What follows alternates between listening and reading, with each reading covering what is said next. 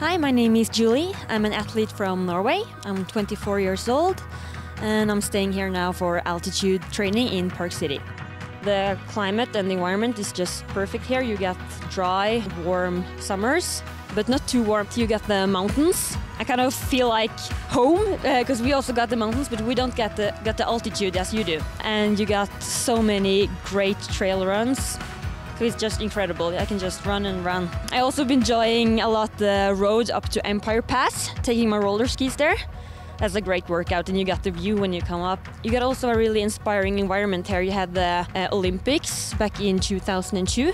I actually had some of my team members competing there in the Olympic Games.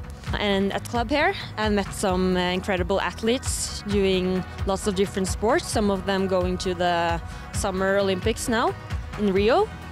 So that's really inspiring for me. I worked as an engineer for 1 year in a medical field, but I've also been doing cross-country skiing back in Norway a lot.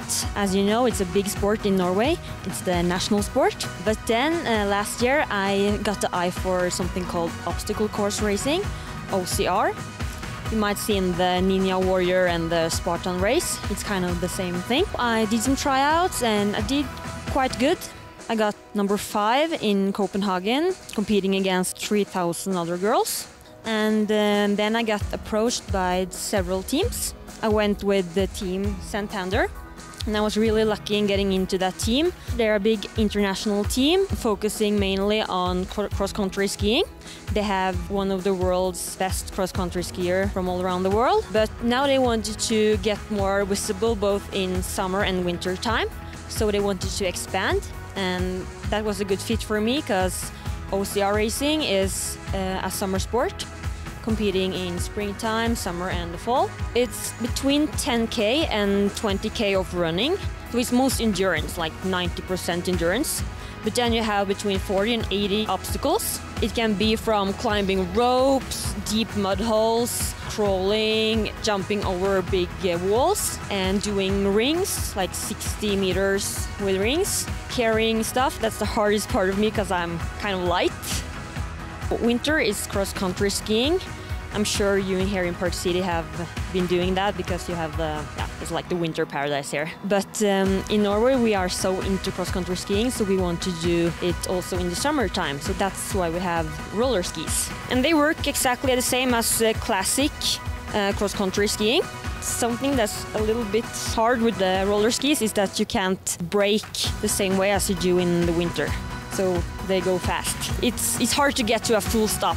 You have to like lean and push outside. It's a really good workout. You use your whole body. I'm into endurance, but I also like some strength training, and you really get that with cross-country skiing. It's just a perfect workout and it's really fun, yeah. My daily workout routine is getting up early and maybe go for a 2-3 hour run, and then go back home, showering, getting some rest, lots of food, and then just getting ready for the next workout in the evening. And that might be then taking my roller skis for climbing some mountains or doing some intervals.